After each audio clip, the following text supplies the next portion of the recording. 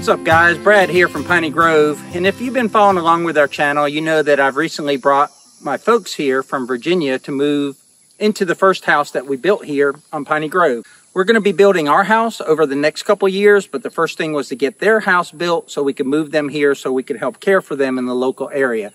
They were just too far away for us to be able to care for them up in Virginia or provide any sort of assistance for them. So we got them settled in, and we're working through some of those things right now, but they need a mailbox. So if you've never put in a mailbox, I'm going to tell you, it's a little bit more complicated than I thought it would be. I thought just look at the other mailboxes in the area and see how they're situated on the road and put yours in, you know, the way you want it to look. Well, we contacted the post office. They said they'd come out here and put a flag. They didn't put a flag. We called them back and they said, well, there's already a mailbox post there. We said, no, that's not where we want it. There's a dip in the road. It'll make it hard to get the mail in and out.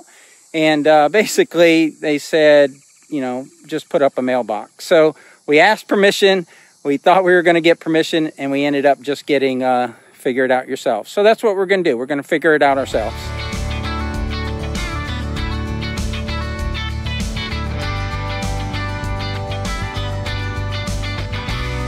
Time to put the address on. Y'all don't get to see that.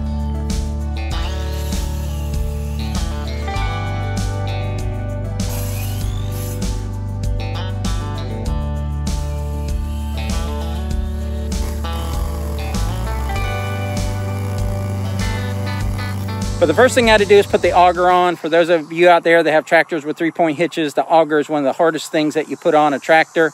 It doesn't have a top link on your 3-point hitch. It has that long yellow arm in this case that goes to the top link area. But I also had to rebuild the auger because the points were worn out. And if you look behind me, you see the fence that Deb and I built, and I'll spin around so you can see the rest of it. But we put in over 100 posts here, and probably we put in 120, 130 posts on the property. And we have a real hard to dig red clay here in Florida. And that red clay wears out your auger bit. So our auger bit got worn out and it sheared off the bolts, and I could not find new auger bits for it. So I had to have some fabricated. Okay, so I just put these on yesterday, but I had my welder take some hardened steel and create new auger bits. They're both the same. There's that one. I spin this around. There's the other one. But you can see that they're full length, both coming this way and that way, where the other ones were worn. And I put some hardened bolts in there and tightened them down with an impact wrench. So again, you think putting in a mailbox is simple, but I had to do all those things before I came out here. So I'll show you what we're working with. We wanted to keep matching posts with our fence. So I took a post and cut it to the right length. Mailboxes are supposed to be 42 inches off the ground. So I'm going to dig this down 2 feet and then pack it in. And then the mailbox should be right where it needs to be. I think they said between 42 and 48 inches. What that does is that gives me a place for the auger to fit in that hole so it doesn't go somewhere where I don't want it to go. So first thing I do is dig that down about 6 or 8 inches, and then I use the auger for the rest of it.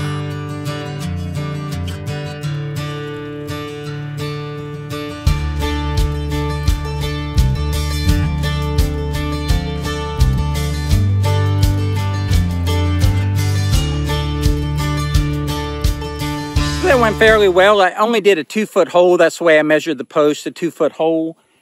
And then I should get that 42 inches, but I stopped right at 2 foot. I know the top of my auger where the flutes stop are 2 feet. And then I'm going to dig the rest by hand, clean it out, and get this thing leveled up and ready to put the mailbox on.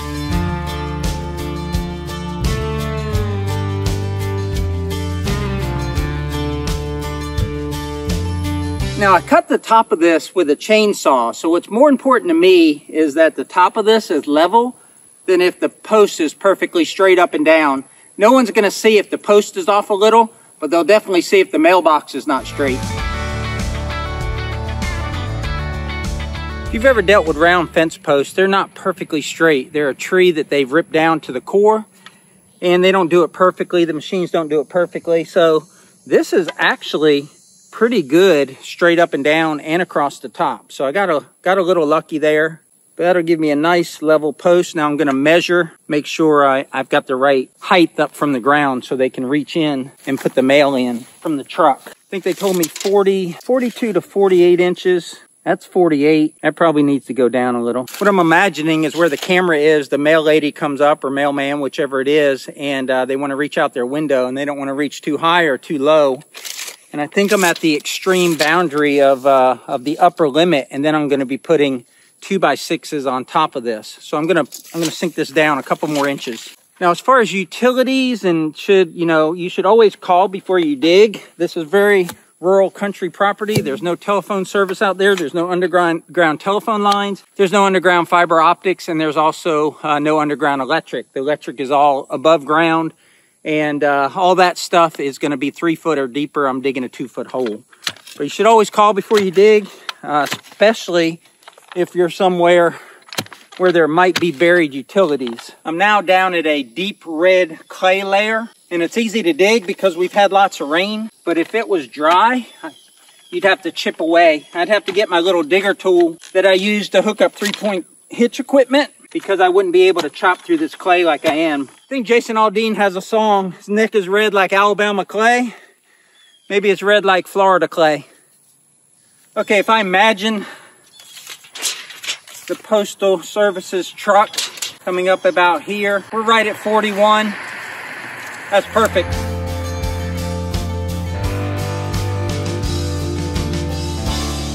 So I was singing that song in my head about neck as red as Alabama clay, and I realized that's the king. That's Garth Brooks. I disrespected the king right there. So it's Garth Brooks that sang that song, but I prefer Jason Aldean over Garth Brooks anyway to listen to. But don't unsubscribe because of who I listen to. They're both great performers. Seen Aldean in concert. I've never seen Garth in concert, but I wanted to set the record straight there. All right, so what I'm doing here is I'm just packing it real tight. I'm getting that clay down there on the bottom and going around it with a hoe. This is a hoe, not her, but this. This is a hoe. This is a wife. I like the hoe because it's pointed a little bit from using it for this, and it's light. I've actually got a packing stick, a wooden packing stick, but I forgot to bring it. And Deb has grabbed my packer. But this just gets it real tight down there at the bottom, and that's what's important on any kind of post, like a fence post or a mailbox post, is get it real tight on the bottom, and that'll keep it from wiggling up top. I mean, it's important to get it all tight, but the very bottom is the most important. But I got it perfectly level. I cut that with a chainsaw, and I didn't use a square. I guess I'm impressed with myself that I got it cut so square. I already pre-cut these boards. I think they were 2x8s. I had to rip one down, and they'll sit here screwed into the top of this post, and then the mailbox will sit on top of these, and you'll screw the mailbox into these.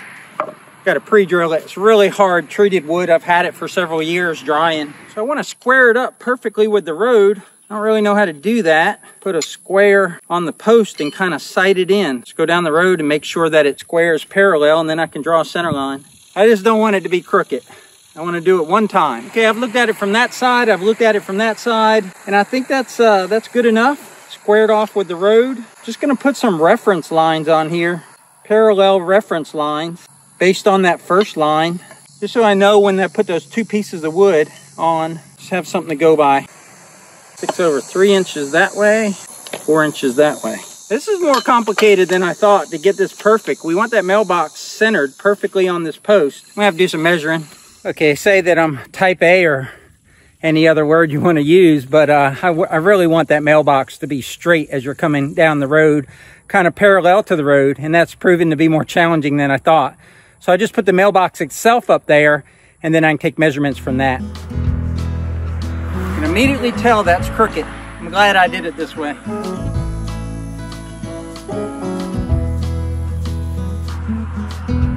I can't believe how difficult this is. I'm gonna move the tractor so I can get a better view of it.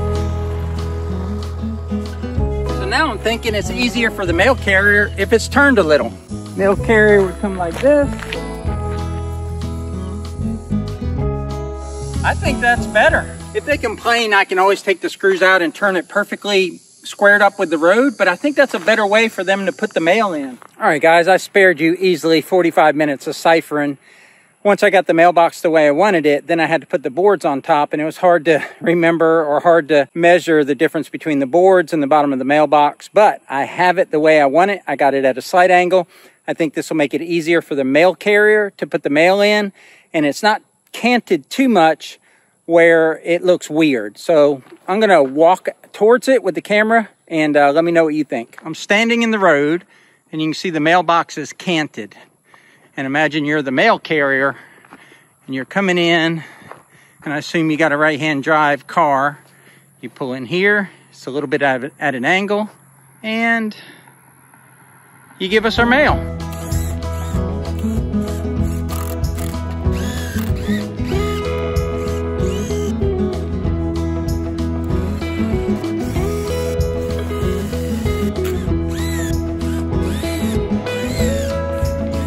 All right, this is the final fit. That's the way it's gonna be because I'm not moving it now. What I'm gonna do to fasten the mailbox to the 2x6s or 2x8s that I have underneath here, the wood, is I was gonna come from the side of the mailbox with some screws and these stainless steel finish trim rings right here. It's something we use a lot on boats, and you can take a wood type of screw with that V in it, and then it'll fit flat like that. You'll see it's a real neat finish. It won't catch any mail that comes in here. Just gives it a good clean look. And also because it's wider than the screw head, it's gonna be stronger. Sure that still closes. I'm gonna put 6 in there. And if that don't hold it, we got bigger problems. Luckily this DeWalt drill is real short, and I put the bit directly into the end here, and it works real well. That's not going anywhere. All right, guys, that was the last step for moving my parents here, giving them a mailbox so they can receive mail. They've already done some address changes, so they needed this done. This is the 3rd day I tried to put in this mailbox, but I got rained out every day, and it's actually sprinkling on me now, so I got to get these tools inside. The mailbox is done, except for the letters on the post. We already got the numbers on the side. We now need to put the numbers on the post. But that's going to be it for today's video. Hopefully you enjoyed it. If you did, give us a big thumbs up. If you haven't subscribed already, please consider subscribing and comment down below. We'd love to hear from you. But otherwise, we'll catch you on the next one. Take care, y'all.